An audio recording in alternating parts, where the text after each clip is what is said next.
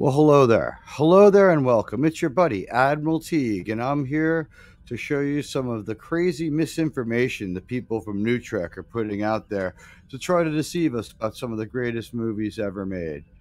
But first, if you could you hit those like and follow buttons for me? Keep you in touch with what's going on. Maybe hit that notification bell.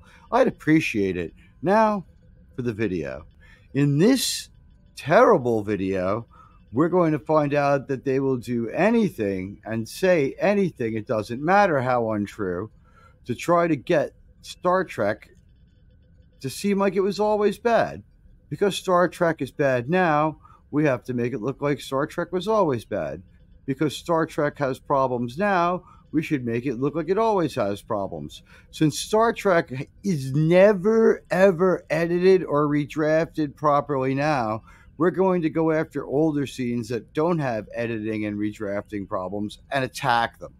At any rate, this is 10 dumbest things in Star Trek II, The Wrath of Khan.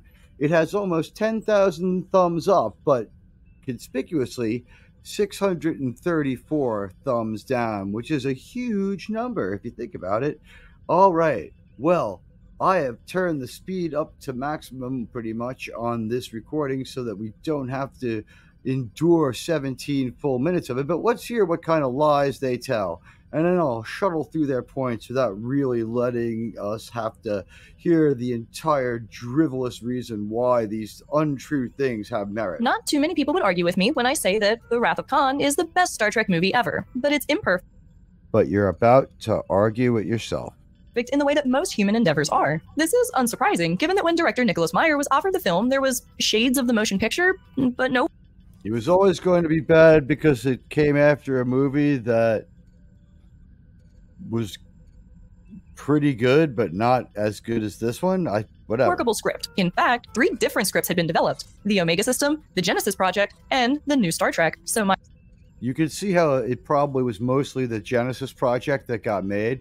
But to sit there and make these ridiculous arguments about how these things don't really mean much because they were, not used, that's stupid. They had 3 contingencies for 3 possibilities. They were able to hit the ground running with their next movie when that movie was scheduled to start shooting because they had fully developed 3 ideas. Meyer and the producer identified all the bits they liked from the scripts, and Meyer wrote his first draft of a new script in just under 2 weeks. Titled All right, so they had script treatments, and he was able to complete a new script in about 2 weeks. They're leaving out the fact that he watched every episode of the original series to get an idea of what he was writing.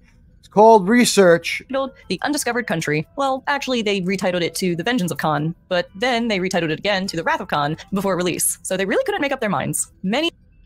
So that was a bad thing that they tested different titles. Many revisions followed, but time was wasting and money was tight. The script and the You see the tone here? Everything is really dumb. resulting film were of astounding quality for such a time crunch project, but It's a miracle the movie was any good. in that hurry, a fair amount of dumb things did slip through the cracks. So This is New Trek telling us about how dumb old Trek is.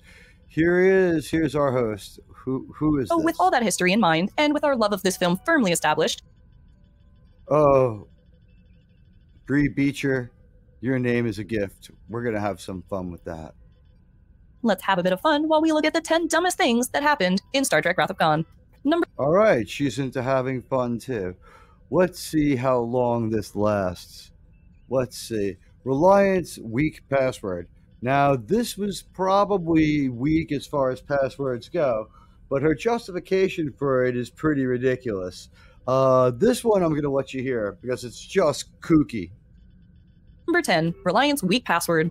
The prefix code is a good idea for thwarting a hostile takeover of a starship, but a code of only 5 numbers is in the range of your upper end bicycle combination lock. I didn't have a bank card with a PIN code for another 10 years after this movie, and 5 numbers is enough for that.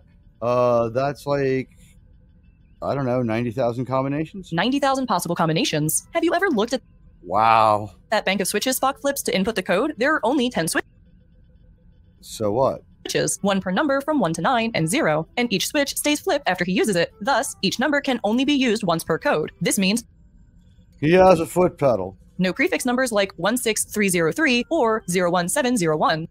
I just answered that question. He has a foot pedal, or he can reset them. If he flips them the other way, it repeats the number. We don't know how it works. You seem to know how it works, though. Okay, so we are assuming things.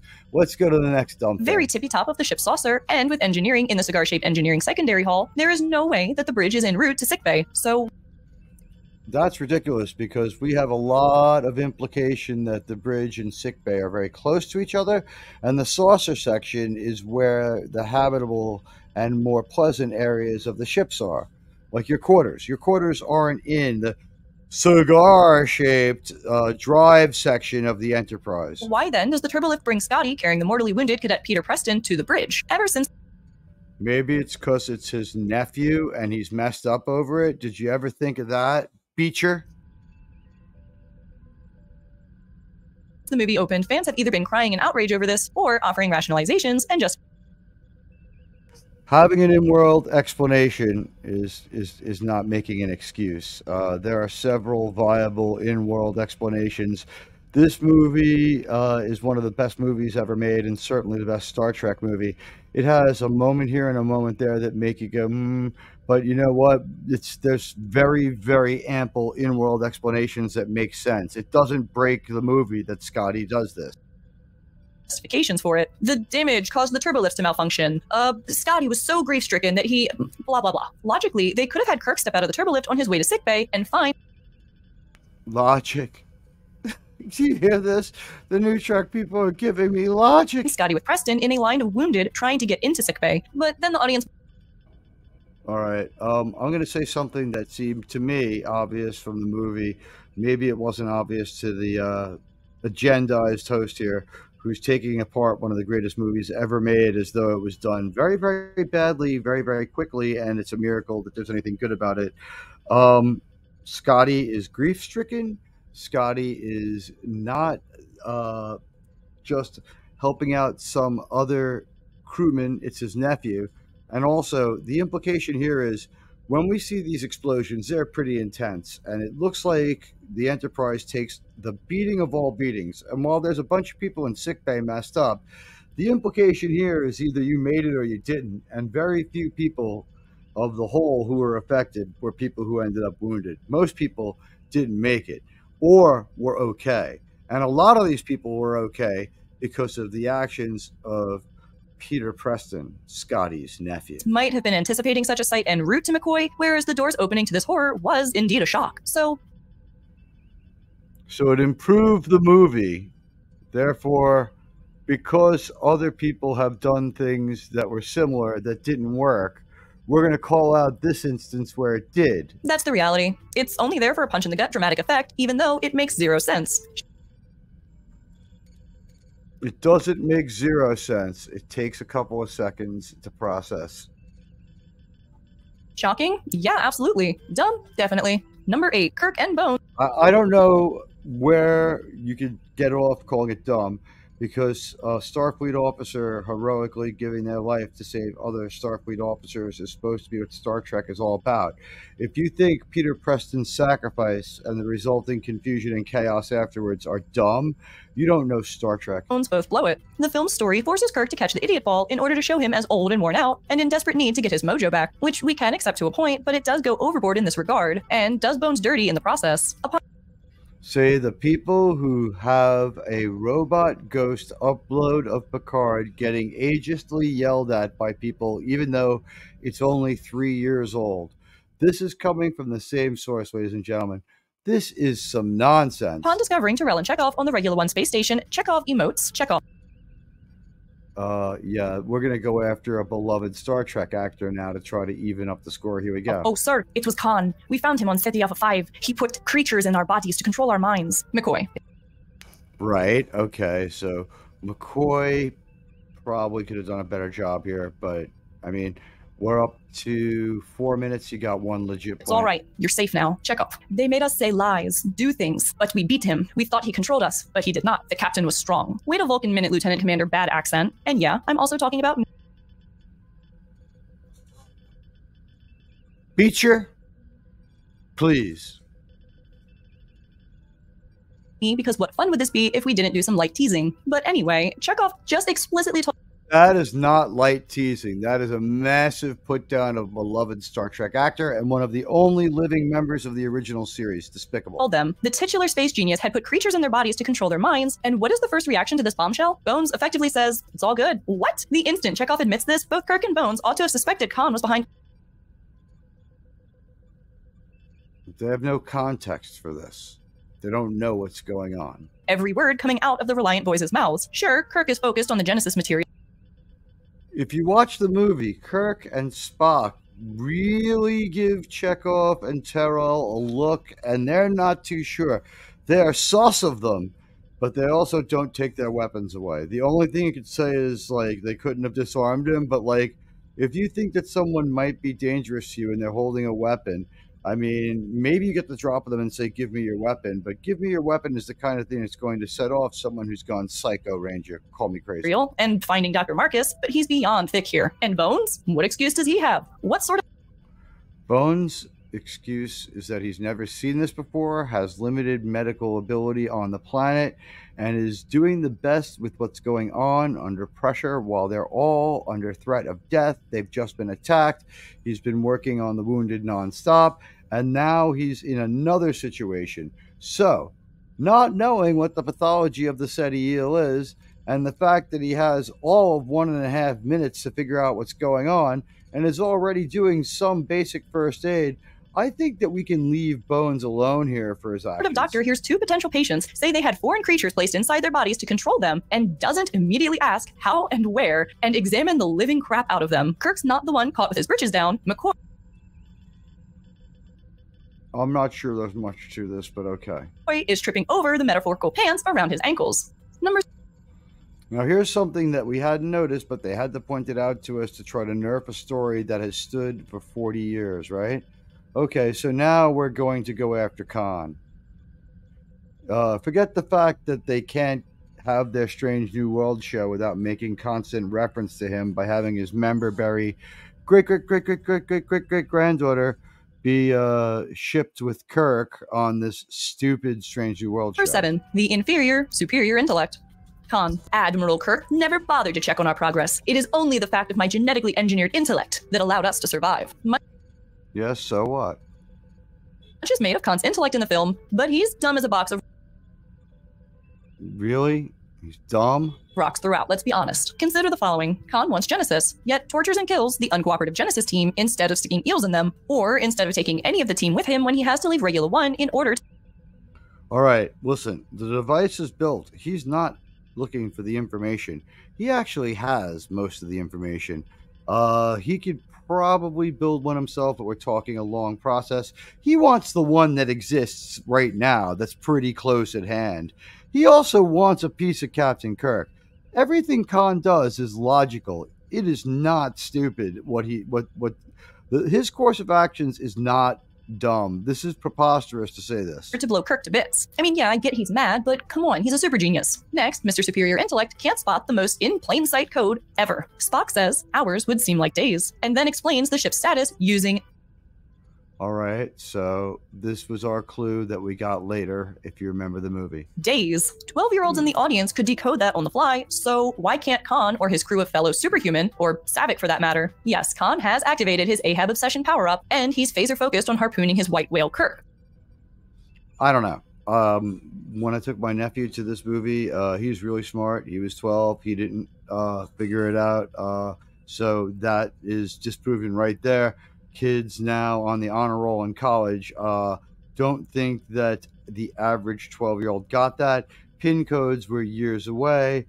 The other things that happened in this movie also very futuristic. Hacking the other ship's control panel from the Enterprise was anything but dumb. And granted, his monumental ego and sense of innate superiority cloud his judgment to the point where he's easily duped and goaded into chasing Kirk into a nebula where he loses most of his advantage. But he still had a lot to work with. like Kirk and Bones, he gets tossed the idiot ball and never once demonstrates any real smarts. This was not... We can see that Khan's emotion is taking over, and this is something they only spent 15 years setting up over the course of two independent stories that they linked together with this movie. They got Space Seed in 1967 or 68, and we've got Wrath of Khan in 1982. We have spent plenty of time considering what's going on with Khan. We have seen the rerun of the episode over and over. We know if he gets too pissed, his brain is almost useless to him. Whereas Captain Kirk, who is an average human for the 23rd century, an average-ish human for the 23rd century, who they're a little more evolved than us and they're a little more reasonable and smarter than us, he's able to kind of outperform Khan because he's calmer. It turns out that the augment idea wasn't the greatest idea, and that's why it was abandoned and made illegal. Not always the case. In one of the scripts from which the final film screenplay was built, and before his beloved wife was fridged, there was a dialogue that indicated Khan was indeed an extra special super genius. Khan. You know why they cut that? Because it's redundant. They had already called him a genius over and over. He had to be a genius of geniuses. I mean, they already said he was smarter than anyone else. And if you saw the episode Space Seed, which is part of this story, you would know that he could read on God mode and has photographic memory. How are system controls working? MacGyver's. Very well. Command and remote functions are all tied through computer stations. How could you have designed it so quickly? Khan.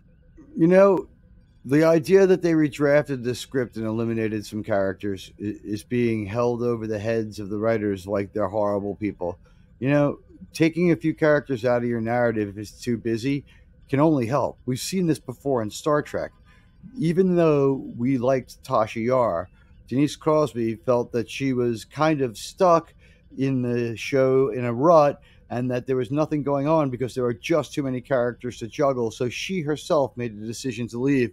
And we can see that things did start to get a little bit better for the other characters after that with not so much to juggle. And then we bring back Denise Crosby in a really, really interesting way. This is a sister ship of the Enterprise. The Enterprise's manual is absorbed for... Right, okay. Now they're actually going to go and hammer home a point that I like to make, that Khan does have a photographic memory, so they're backing me up here. 14 years ago are still fresh in my mind. Not only... It was 15. Only would such a dialogue have demonstrated that Khan's an actual smarty pants, ergo a real threat. It would have made clear how 14 Supermen could have run an entire spaceship. You know what? It's ridiculous to me that they would say they needed to say this again when we have hit the idea that Khan is a genius in this movie a bunch of times. Especially... It shows how little they trust their audience. It shows how dumb their writing is. In their version of Wrath of Khan, they would have reminded you in every single sentence that he was a genius. With 10 of them on the bridge. Number 6. Wily Chekhov. In old cartoons, characters would frequently run the same path of a steamroller about to flatten them, or... So this is what we're doing to our pal Chekhov here. Stand by dumbly before getting clobbered by a car or flattened by a boulder. Chekhov Wow. Just so mean. effectively does this on SETI Alpha 5 upon seeing the belt buckle. Chekhov. Botany Bay. Botany Bay? Oh no, we've got to get out of here now. Damn, he knows. He put it together pretty quick, if you ask me, considering that at the time of the episode, if he was on the Enterprise, which we can assume he was, because Khan recognizes him most likely from the ship's manifest that we saw him reading on God mode. You know what? Chekhov, decent call. He knows what this means, but instead of doing the logical thing, putting his helmet on and calling for extraction, assuming he even needs a helmet to do this, he and Terrell put on their helmets, step outside, and at the sight of the 14 survivors, freeze like a bug-eyed Wile E. Coyote watching. There we go. We're going to mock Chekhov again. Let's just get something straight here. Chekhov didn't do anything wrong, and just because they want to compare him to Wile E. Coyote doesn't make Chekhov dumb. Is he as smart as Sulu? No. Is he an intellectual match for these people on the SETI Alpha 5? No. But here's something that maybe we should remember. Chekhov only sees 14 of these people. We don't know there aren't more. That's right. I'm using NuTrek logic to debunk a NuTrek argument. We see 14 of them, but how do we know there isn't another hut just out of sight? There seem to be more than 14 of them because they have no problem operating the Reliant, which is a much smaller ship than the Enterprise. It's just armed up pretty good and gets in the first shot in its attack run. As a train bears down on him. By rights, Chekhov should have tried calling the ship before stepping outside. You don't stop to explain when you realize you're standing over a live grenade. You run, duck, or throw yourself on it. And I have a funny feeling you would throw the person next to you on it, Beecher. Beecher, please. This is a lame excuse to go for the throat on someone that Star Trek fans love. And we loved him in Babylon 5 too. Walter Koenig, he was never given the kind of opportunities other people had from Star Trek because he was typecast in the role and he didn't have the kind of fame that William Shatner had. And I think we all love Chekhov. And to go after him like this, Chekhov, a man whose life has had its own personal tragedies, a man who works hard for very good causes, and a man who's been a voice for people who have depression and mental illness because he lost his son to it.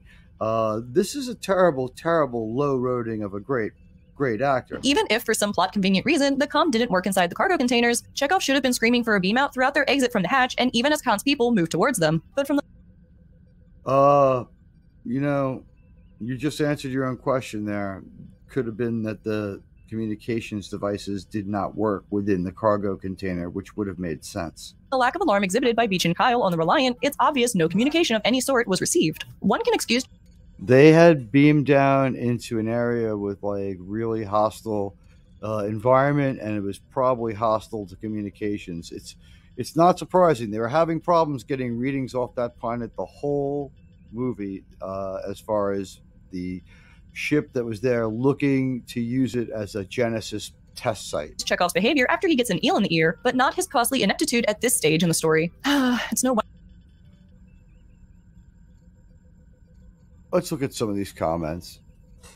This just made me want to watch the movie again. Have to mention, I saw this in 1982 with a very lively audience. When Spock was dying, you would have thought family members were witnessing the death of a grand patriarch. If a fire broke out in the theater, you could have extinguished it with tears. People were consoling each other in the lobby. It tells you the power and charisma of Leonard Nimoy's Spock conveyed to Star Trek fans. It was a beautiful thing. I agree with this guy. All right, so let's hear the rest of these laws. Wonder he never made captain. Number 5, Universal Armageddon, but no rush, as David Marcus Okay, David Marcus will pay the ultimate price for creating the Genesis device in the next movie, but let's find out. As the Genesis proposal demonstrates, and as Spock and Bones' argument makes clear, the Genesis device has the potential to be a dreadful weapon if used where life already exists. Now, when they show us how the Genesis we're talking weapon about Universal works, Armageddon. They give us only the slightest indication of it. They only show us the beginning of the Genesis effect. If they wanted us to be engaged, they could have shown us more of the Genesis effect, which was the first fully CGI sequence in any movie, as far as I know. There had been some use of computer-generated images before, but we're talking things like the telemetry of the ship on the Discovery in 2001, A Space Odyssey, when we would see their own computer readouts, or when we would see text on screen on a word processor that was part of the actual movie. Those are still computer-generated images, according to some matrices. This is the first real CGI as we know it in this movie, but they skip over it just to trash the movie and the actors. Bones exclaims, in short, Genesis is a Manhattan See, that's all they show you. project, and Kirk clearly knows what it is before revealing it to his confidants. It's not a Manhattan project, and even if it was, the Manhattan Project ended the largest conflict in the history of mankind and was in the end a good thing. The people who dropped the atomic bomb are now considered heroes in the cities they dropped it on for their bravery and for freeing the people there from the imperial government that was costing them so much. The people who were in the target areas of the Manhattan Project devices were dropped leaflets and kept from leaving by their own government. So let's just think about how this was maybe a very powerful device, but there was nothing but principled uses for it unless you wanted to, as David Marcus says, pervert it into a terrible weapon. So why is it then that everyone's so damn blasé about Carol's cry for help? Consider. Okay, that's a lie, because as soon as Carol makes a cry for help, they set out there immediately. For this, Carol calls Kirk to ask if he gave the order, and states that someone is going to take Genesis without proper authorization. Mid-conversation, her transmission is jammed. No, mid-conversation, her transmission is cut off completely. Throughout the entire conversation, there is a pronounced inability to communicate, and no one can really hear what the other one is saying. Kirk is getting a one-way transmission from Marcus.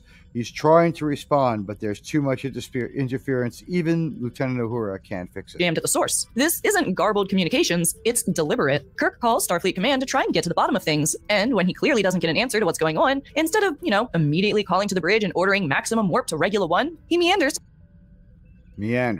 Spock's quarters for a friendly chat, and then finally goes up to the bridge to order Sulu to go to Warp 5. All right, listen. Regula 1 can't be too far away because they're the only ship in the area. Warp 5 is more than half of the speed the Enterprise can muster. So they're going there at 60% maximum speed. That's like saying if you're in a Camaro and you can go 120 miles an hour, you're going 80. This is not taking your time, but let's see how they justify it. 5. Yes, it's a minor continuity point, but in the previous film, the Enterprise zipped along to meet V'ger at Warp 7 without even breaking a sweat. Warp 5 is like a police car driving below the speed limit while rushing to... V'ger had the potential to destroy the entire Sol system. It was coming straight for Earth. They were the only ones who could stop it, and they did break a sweat. This is an outright lie. They almost destroyed the ship by going so fast within the solar system and by not taking more time to test out the engines. They create an artificial wormhole and almost destroy their ship. This detail from Trek Culture is an outright lie. To an active crime scene. Kirk ought to have been court-martialed for that. I mean, come on. For trying to save people and only going 80 of 120 miles an hour. Okay. Take things seriously, Admiral. As scripted, this would have... He's taking things seriously. It's only a garbled communication, and he's heading there pretty damn fast. Been a better scene, as Kirk would have gone to the bridge prior to him going to see Spock. This was, however, swapped around in editing for dramatic effect, but... No, it was swapped around in editing because it makes more sense to relieve your friend of command than to simply be in the chair when they show up on the bridge. What's their next dumb point? Eel. The influence of the baby eels is pretty shaky. How is it that Tyrell and Chekhov can sit by as their shipmates, Reliance crew, are marooned on Khan's barren sand heap? Yet, later in the movie, Tyrell manages to resist when Khan instructs him to shoot Kirk. Okay, I would say they're restrained by Khan's people while they're having their shipmates marooned on the planet, and it takes a little bit of time for the SETI eel to really have full effect. But even if it affects them right away, the way it appears that it does, it really does it really matter when they don't have the advantage anymore? They've been taken prisoner. So to say they sit around, say what it is. How did they not affect a miraculous escape against these superhumans 5 times their strength? Ridiculous. Just ridiculous. And he says he'd never met. Is Kirk really just that awesome? Rank does have its...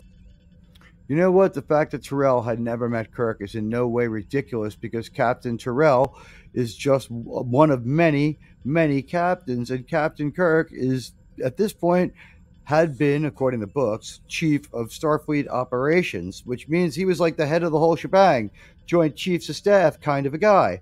When he's telling people not to quote rules and regulations to him, could it be because he wrote some of these rules and regulations?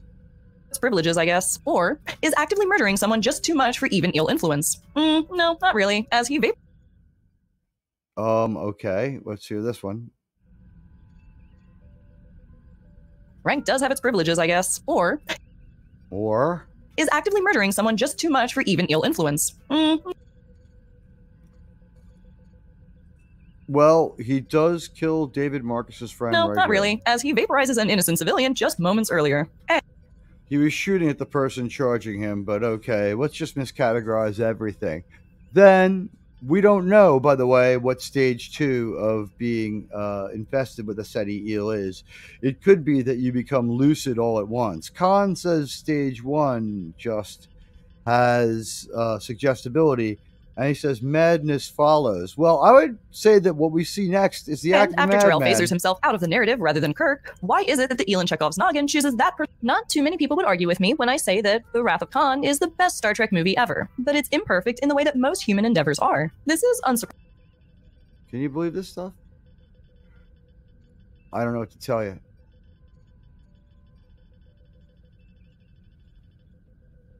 Chekhov is being done dirty here. Spock is being done dirty here. When will they get around to Sulu? We've just seen that Captain Terrell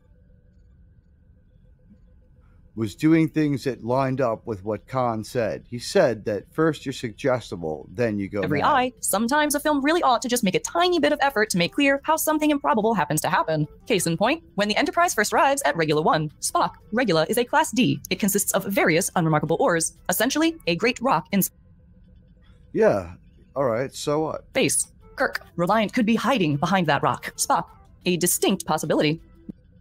All right, so they're ready for it. What are you trying to say, lady? Then, in a classic case of technology doing whatever the plot requires at any given moment, when Kirk returns to the ship from the Genesis cave, he orders tactical, and immediately a computer graphic shows him exactly where the Reliant is.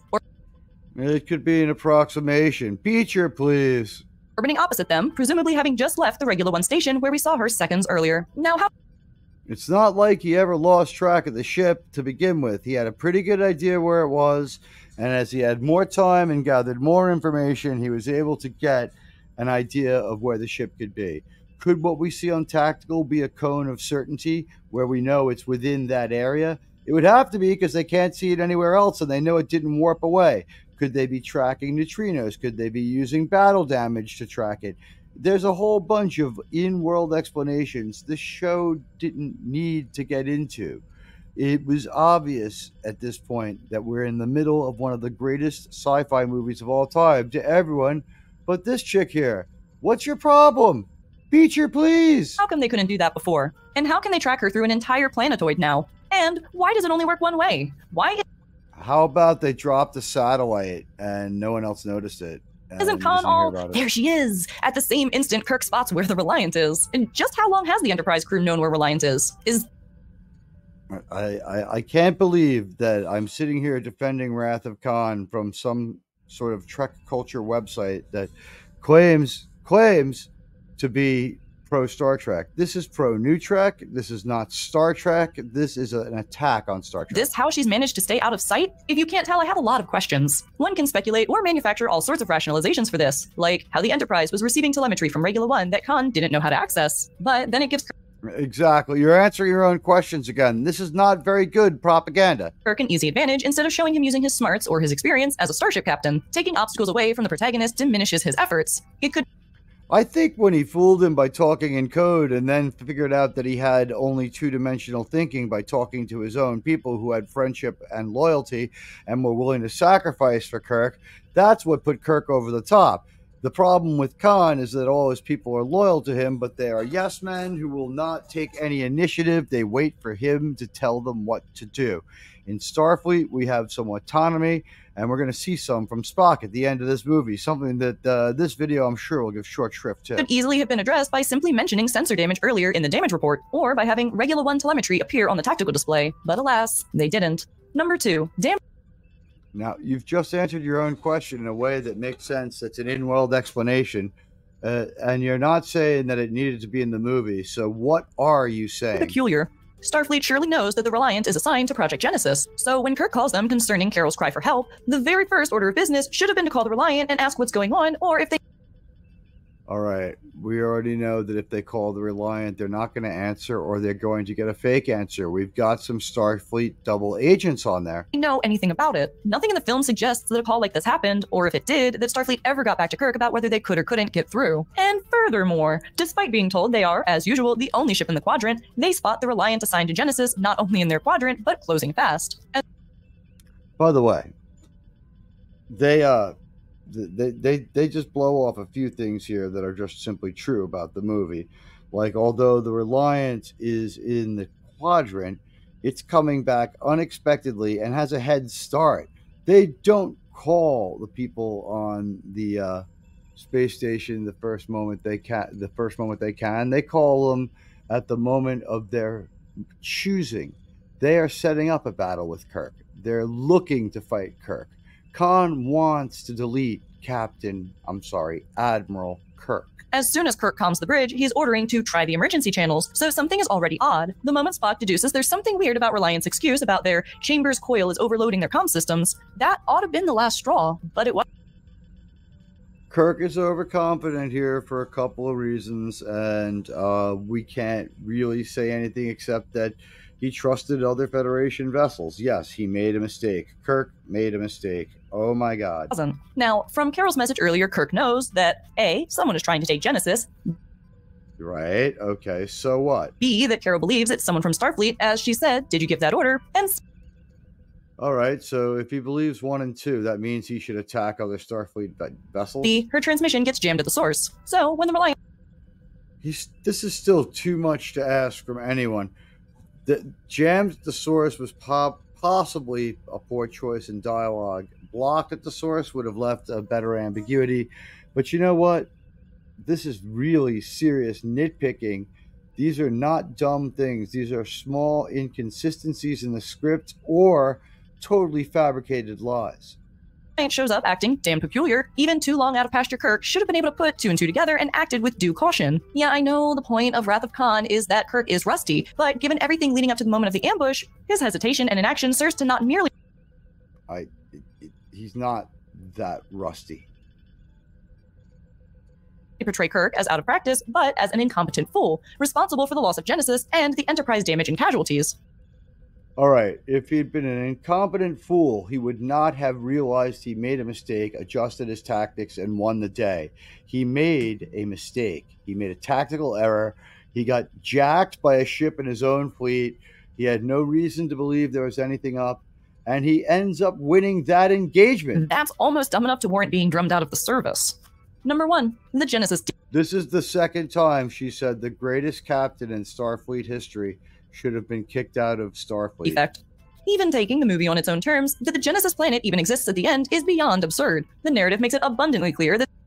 Feature, please. They're in a stellar nursery. The Genesis device is intended to be employed on an existing solid body. Why else would the Reliant be scouring space for suitable sites? Carol, Stage 3 will involve... All right, so the nebula formed a planet. I mean, it made sense to me right there in the movie theater. The process on a planetary scale. It is our intention to induce the Genesis device into the pre-selected area of a lifeless space body, a moon or other dead form. Yet, as the story climaxes, the Genesis device goes off inside the Reliant, which is itself within the Matara Nebula, and... We're just going to skip over Spock's sacrifice here. We're just going to skip right over it. Somehow, the Genesis wave not only turns the entire nebulous gas and dust into some different kind of matter, complete with all sorts of plant DNA, but all of this conveniently falls together into a sphere in a matter of minutes. The icing on the cake, though, is that this preposterous planet just so happened to have formed within... Proto-matter. Proto-matter, not even once. Stay away from the proto-matter. There's an explanation in the next movie. In the Goldilocks zone of a star. Wait, where did that star come from? We're in a nebula. Nebulas are stellar nurseries much of the time. Was it the one regular orbits, or did Genesis manufacture a star too? And how does that miracle planet just happen to have exactly the right angular momentum to go into orbit around that wherever it's from? There are many nebulas with stars inside of them. From star? Ugh, and some fans complain that the red matter in Star Trek 2009 was dumb, but play by... The red matter in Star Trek 2009 wasn't just dumb and convenient. It was an outright insult. But look what they're trying to do here. They're trying to rescue bad Trek at the expense of the good. By your own rules, movie. And those were the 10 dumbest things in Star Trek II, The Wrath of Khan. Do you think we missed something? Well, check... Yeah, I think you missed fucking watching the goddamn movie in good faith. Got the article on our website because there's 4 additional dumb things listed there. Oh, and before I get any pitchforks in the comments... I'll spare you the pitchforks in the comments. Feature, please. Fuck you. This is genuinely my favorite Star Trek movie, and I've watched it way more times than I can count, but...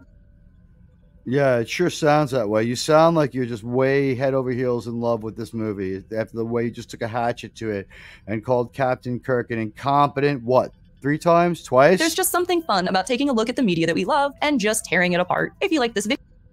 So then you must love what I do with NuTrek then. Go ahead and give it a thumbs up. And if you didn't, make sure you let me know in the comment section below how much you dislike it. If you want to keep up to date with us, you can give us a follow on various social medias at Trek. And no one cares. This video has 9.2 thousand thumbs up and 634 thumbs down. Now 635. Wow. You can see from the comments here, people are disagreeing. Khan is intellectually strong. He's from a man from the 1990s who's only ever been on one other 23rd century vessel. Also, the line that we heard in here about how he has everything memorized from the tech manual 15 years ago, while it supports that he would know who Chekhov was, we find out that even Captain Kirk, who's been on that ship the whole time, didn't know how to operate the redesigned Enterprise after the refit. So if you're saying cutting that line was wrong, I mean, I would encourage you to watch more than just one Star Trek movie. This was a terrible case of NuTrek gaslighting. These people are lying to us, and they're tearing down the old Star Trek we love to try to make their new horrible Star Trek look better. Well, we're not going to take it, and we're not going to fall for it. We're a lot smarter than that. You're going to have to attack us with something with a little more intelligence than that angle. She was attacked by what appears to be essentially a robot. Yeah, essentially. And I would like to know what these people were on when they wrote this stupid takedown of one of the greatest movies of all time. Pure anti-proton. Absolutely pure. Sounds likely. I mean, there are so many great moments in this movie. Just think of them. I'm bloodsucker. You're gonna have to do your own dirty work now. Do you hear me? Do you?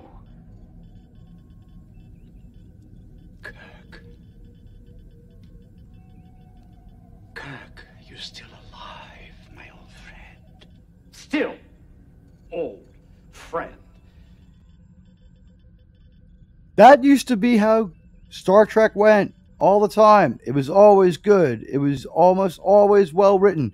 It was very inventive. It was entertaining. It was friendship, loyalty, and sacrifice at the final frontier.